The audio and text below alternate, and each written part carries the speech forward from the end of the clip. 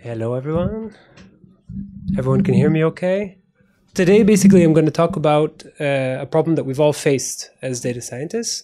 We're always trying to decide, actually, in general, what's better when we're designing a model or we're choosing a pre-trained network or whatever we happen to be doing. The reason I'm talking about this, I should give you a little background. I'm actually not a statistician, even though that's my title. I studied computational neuroscience, and I'm only in the industry for a couple of years now. And so I just happened to notice there's this pattern that keeps repeating everywhere I go. And it led me to a little confusion. So first, my name is Noah, but I don't have animals or arcs or anything like it, so we can skip the jokes. We have two main data science offices at Wix. We're a pretty big division, but we're relatively new and always growing. So basically, this is what I saw. I started to look at papers, and I noticed they tend to end in a very similar way, right? They tend to end with our network is better than the other guys, right? Like we compared it on some enormous test set, some industry standard, which we're all together overfitting to. And as a giant organization. Yeah, so we're all comparing these test sets, right? And we built these neural networks. I don't like, let's just call them bags of linear algebra. As a computational neuroscientist, calling them neural networks is just offensive. But, okay, so these bags of linear algebra, and whose entire concept, entire philosophy is statistical inference, right? We're trying to guess something based on historical knowledge about something that we don't yet know. And we made it all the way to the end. We trained on this huge data set, and we thought about data augmentation, and we thought about all sorts of network architectures, and we came up with all these really cool concepts to get us to some result. And then we decide which one is better based on a point estimate, a number, right? Like we get some tests, we compare on some test set, and we said, oh, look at this one here. This is actually no algorithm, right? And we look at the precision, and we say, okay, now it all got 0.834, as it's, you know, it's this, if you're happy with this loss function, fine.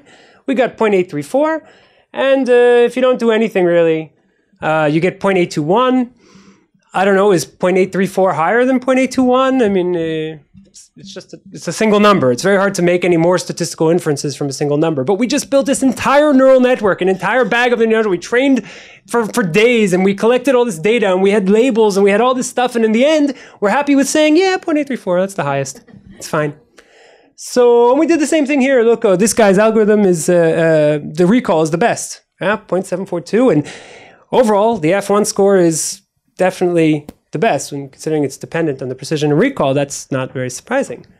So yeah, definitely 0.704 is definitely better than 0.691. We're happy we can now choose which network we're going to start with. So we end up sometimes when we're just trying to choose, oh, this thing is very directional. So we're trying to choose now which one is better. So if you were the paper's authors, you'd obviously select your favorite one, the one you worked a lot of time on. Which one is better? So the authors would like you to believe that their one is better because that's the highest number that came out. They have some good excuses though. Look, training takes a long time. It's a big neural network. It's got a lot of hidden layers. And what are we going to do? Our data set is huge. We got tons of images in our data set. Yeah, so I mean, nothing we could do. We can't like bootstrap it or run some cross-validation. It would take us a year to get the end of our results. So what can you do? Let's take the point estimate. That's fine. So this is has been my experience in the last 2 years. I don't know, have you guys kind of felt the same way? That you did all this work and you got to this point and then you ended up with a single number? And you're like, okay. And you went to your boss and you're like, yeah, my precision is better than the other guy's precision. I'm not really sure if always, but at least, you know, on the test set that I tried, it looks the best. So yeah, that's a problem that we've had. So is choosing the top score better per se? That's one. And there's another issue that we have, even if we can do kind of nice fancy stuff or a general classification problem, well, we chose a couple of architectures, or we chose a couple different approaches. I used XGB, and this one used SVM, or I used this neural network architecture, and the other guy used another, or whatever, or even just me. And in the end, I want to know which one is best. And generally, what do we all do, right? We chose 3 different algorithms, and we choose the one that came out with the highest number on the test set that we randomly selected, right? So we did all this work in statistical inference, and then the last final tiny step at the very end of all the work we just chose the highest one. So let's just do, I call that first chapter forgetting statistics, right? Because we worked all that way and then we forgot statistics. So I just wanted to do a little thought experiment with you all, just to kind of show you why it's actually not always a good idea to choose just the top one. So here's my thought experiment. That's my 4-month-old. This was when he was younger, but my 4-month-old baby, who, by the way, decided to wake up every single hour last night. So I'm sorry in advance if I'm like rambling or saying nonsense. Fortunately, it's not very hard to tell when he's happy or sad because he makes very expressive faces, like the one he made at me at 3 a.m. He's extremely happy to be awake. You didn't need a very strong classifier to figure out my expression on it. But he was very happy. So we're going to just classify my son's emotions, okay? But we're not going to use your fancy neural network. No, we're just going to use 2 coins. So I have a bronze coin and I have a silver coin. And I have 100 pictures, sometimes when he's happy, sometimes when he's sad, right? And we're going to use the coins to classify my son's emotions, okay? So let's look at our first model, model number 1, the bronze coin. So like I showed you here, right, in this particular 100 throws, it got 53 heads and 47 tails. And as you can see, this is the reality. I got 27 heads. Let's assign heads to be sad, right? So I got 27 true sads. And, well, 26 times. Let's not talk about those. And for tails, same. These are happy. So I got, 24 true happies. And the other ones, let's not talk about. So I have a second model, though. I have a gold coin. And, I want to tell you in advance, these are fair coins. Yeah? But in this case, yeah, I threw it 100 times, and I got 24 and 25 and 26 and 25. And let's just do a quick little calculation here. Let's think about the precision in the recall. For Model 1, our precision was 51. Wow, it's like 5% better than Model 2. And our precision was 51, and our recall was 54 versus 48, like a huge improvement, much bigger than 0.821 versus 0.834, right? And by the way, nicely showing you here, the F1 is 53, which if anyone hasn't been thinking too long about F scores, right? So which coin makes the better classifier? Easy choice, let's choose the highest, right? Definitely the bronze coin. Let's go with the bronze coin. Right? Everyone's satisfied. It's a great model. The bronze coin is definitely better than the silver one. So a bad method. Clearly, the current method of selecting the top score leads us to absurd results. Right? That's my basic point. And a better method would tell you what is particularly obvious in this case, that with 100 pictures of my son happy and sad, the coins are indistinguishable. Right? And then we would go and make a logical choice. People had a good excuse, though, right? Like I mentioned, we can't bootstrap, we can't cross-validate, we can't do any of those tricks on our training set. Our training set is huge, and our training takes a long time. So let me give you a proposed solution. What's a proposed solution? What should it do? What would you want in a good solution? A good solution first, well, it should give you some kind of hint about how the model is going to be performing. Right? Now, a test set, what you hope when you take a test set is it exactly represents the kind of classes that you're going to see in real life, right? But you took one subsample, right? Okay. So some good solution should be able to give you some indication how well your model is going to perform. What else? Well, it should help you to tell models apart, right? If one is actually different than the other, and if it is, which one's the best one, right? Or 1 minus, which is the worst one. And then even better, well, your test set was just a subsample. So what I'd really like to know is, well, how likely are my class balance is going to change? Yeah. So if I'm very confident, I know there's actually 10 times as many dogs as there are cats, and I have a dog and cat classifier, fine, I can be happy with that. But you might also have a situation where, I'm not sure whether it's always exactly 10 to 1. And so I don't want to know what my model is going to do if the test set exactly replicates the reality. I also want to know what happens if the test set is not a perfect representation of exactly what I'm going to see in real life. Right. Basically, the probability of a class appearing in your test set is also a random variable. Okay? So, I'm going to give you a quick overview of a solution. It doesn't solve every single problem because it's a 25-minute talk. Plus, I didn't think about it all the way to the end. But it's going to give us at least a start to show that the excuse of we can't cross-validate because our training set is too big is a lousy excuse. We can still do some stuff. Okay? So first, we have this nice large training set. So if we're in a classical classification or regression problem, right, what we can simply do is we take our different features, for example, this one, And we discover that for each class, it has a certain variance, right? And this variance has a certain, we can select this, from this variance, we can construct basically a distribution with a zero mean that has the variance that we found in our training set, right? And we can do this for all of our classes, and then let's say let's say for a simple solution, take the average variance between the classes. But if we're on a neural network problem, we have to do a little bit more work. Why? Because we can't just, for example, take the random distribution of, let's say, the input weights or something like that, because then you're starting to go back and mess around with the algorithm in its first place, and we don't want to do that. By the way, everything I'm about to tell you is what happens when we have already a trained system. I'm not talking here about data augmentation or any of these other things, okay? So anyway, we have these things. So if let's say we were in the case of where we're trying to decide whether my son is happy or sad. In this case, we have faces, right? So we might have faces that come in with different angles, right?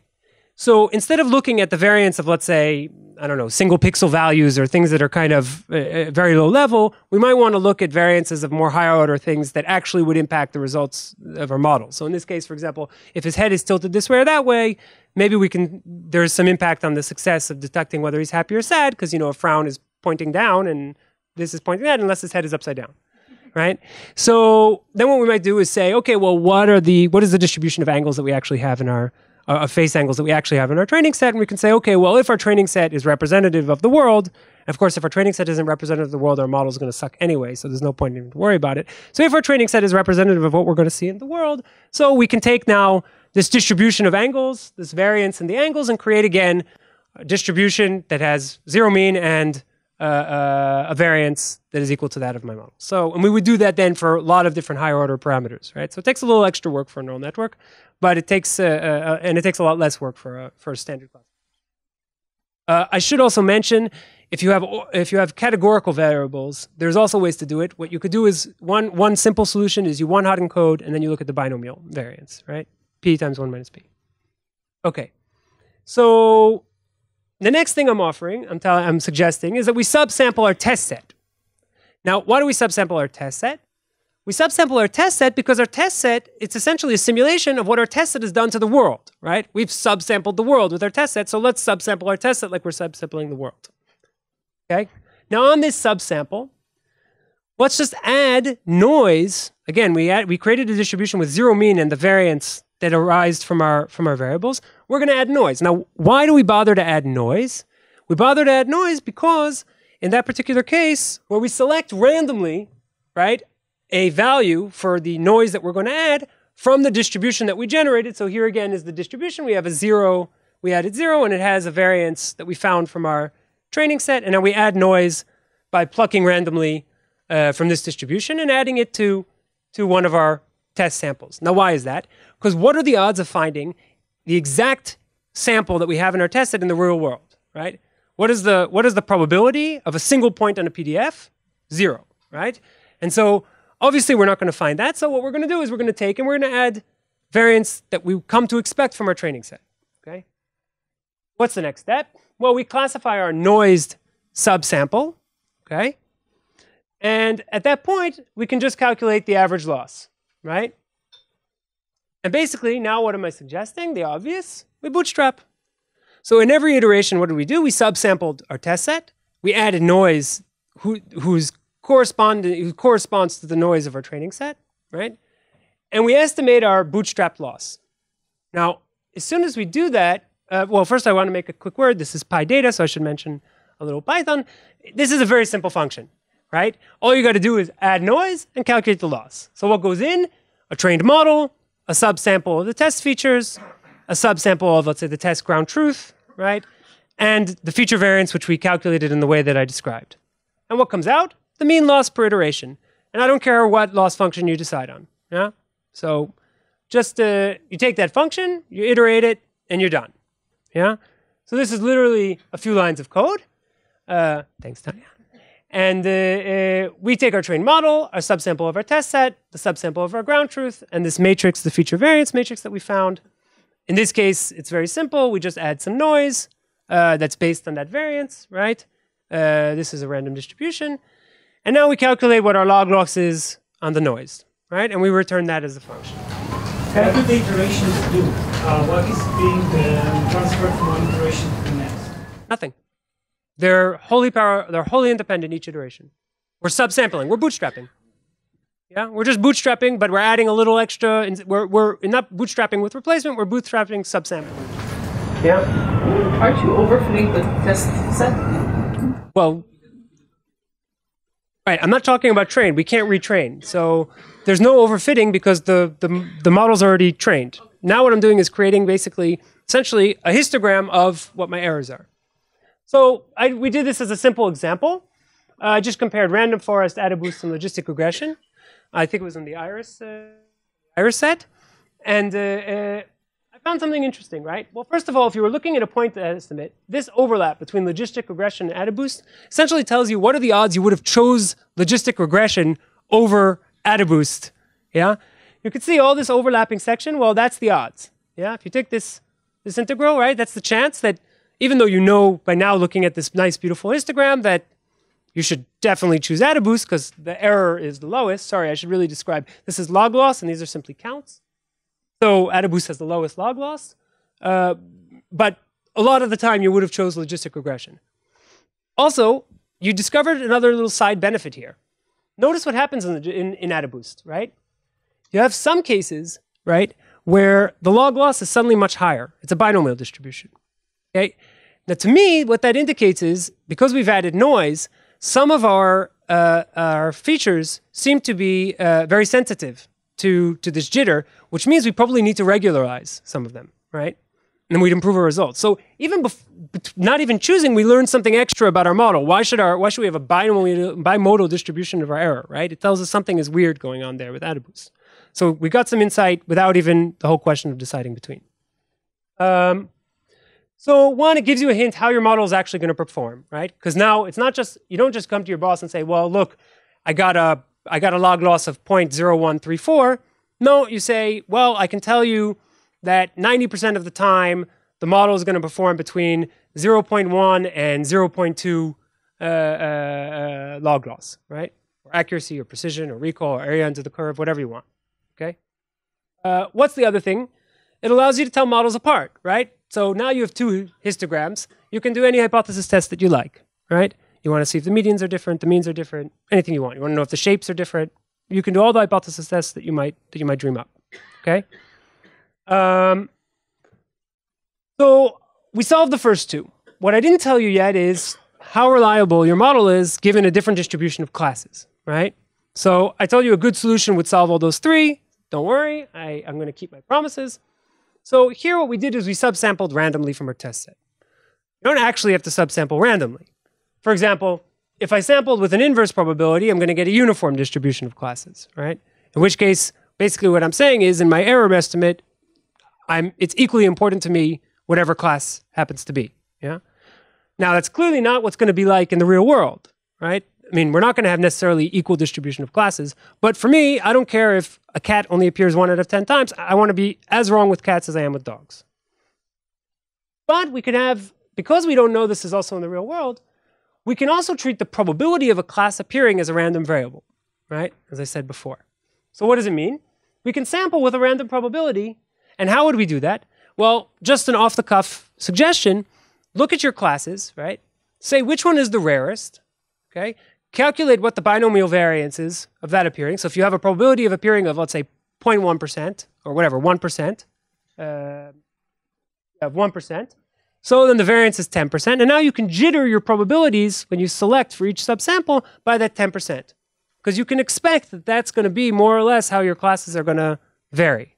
See? And now it's going to give you a much better estimate of what you'd expect it, because the test sample is only one sample, but you know the lowest likely has the highest binomial probability. And so what you can do is you can take, basically what you're doing is you're saying, well, the odds of selecting a particular class also varies. And how does it vary? Well, it varies with the most variant of my classes. Yeah? So that's another little, like a trick where you can add it. So if you're really not sure that my test set is representative of the class balance I'm going to see in reality, for the very large industrial test sets, you might not necessarily need that. Or for a model where you don't care, you want your most frequent class to be the best, then maybe you don't really care that you're more wrong on the 10%, right? So that's basically it. That's the whole algorithm. And in that case, we really solved, all three of these issues. So quickly, what did we do? Well, even though you can't bootstrap and cross-validate, you could still estimate the errors, yeah, by adding the noise from the derived train and subsampling, and then doing these subsample bootstraps rather than the bootstrap with replacement. And this way, you can get a kind of judgment on your models, which one you should choose. Okay, so that's what we succeeded in doing. So I mentioned there's even a better solution as a bonus, but it's a 25-minute talk. It's the last one, and I know doing math as your last few slides is not a good idea. So I'm just going to simply point out some problems with my solution. So you don't think that I'm in denial and think it's actually the perfect thing. So one, we don't deal with very big overfitting of our data, either to the fact that we're all testing on the same test sets, or that our training set is not representative, and because we can't cross-validate, we're not really sure.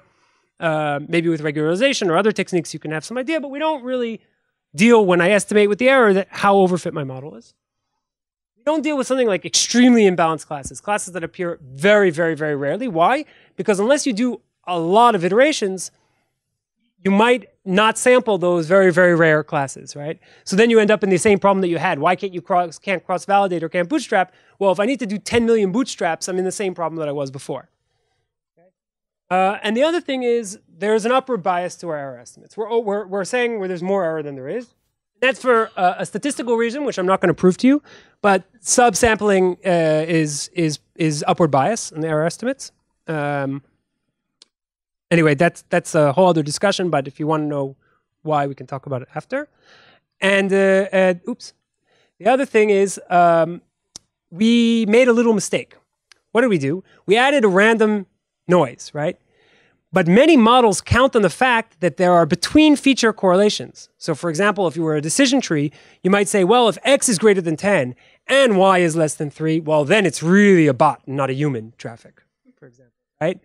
So in that case, we're breaking or we're lowering the correlation. So you would need to also deal with the covariance, right? So this model didn't help you there, right? But overestimating your error is generally not such a bad thing, right? I'd rather say that I'm more wrong and actually be right more than I said than the opposite, right? Which is, sorry? You might choose the wrong model because there is one model that is more sensitive to those values. That's absolutely true. It's absolutely true. This is why your random forest is right. For example. Right. So yes, so you have to deal with covariance. So my solution isn't perfect, and there's more stuff that we can do. And if you're really interested to hear how you can make it even better, and you don't mind listening to some math, come up afterwards and I'll show you some hidden slides. Okay. So thanks a lot. Any questions?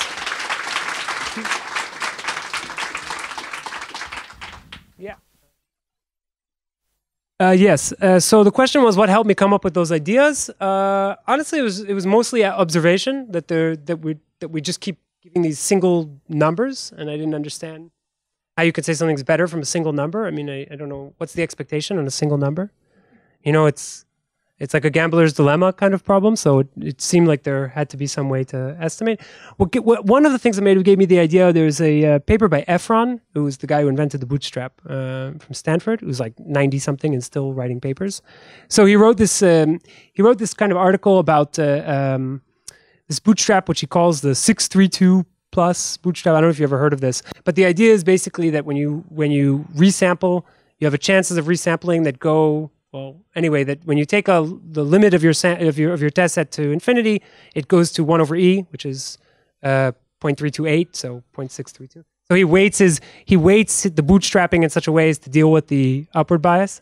And when I thought about him doing this bootstrap, I thought, well, actually, you could do that just for estimating the error on the test set. So that's one inspiration. I don't remember the other authors, but if you look at the latest Efron or one of the latest Efron papers.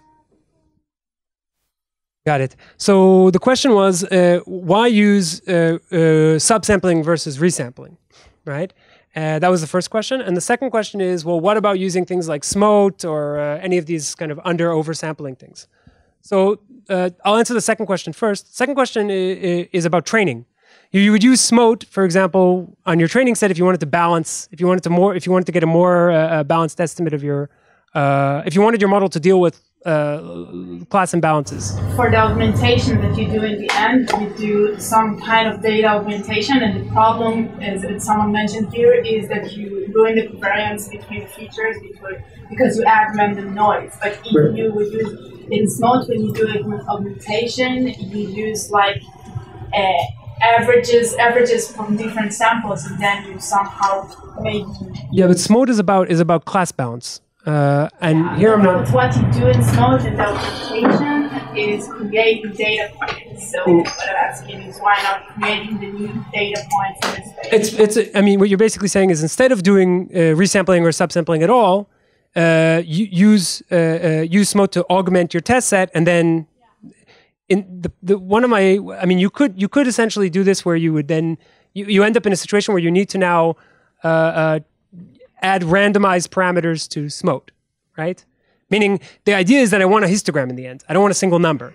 So if I just augment my test set once, I end up with another single number. I add another point estimate. So I need a way to estimate the variance on this point estimate.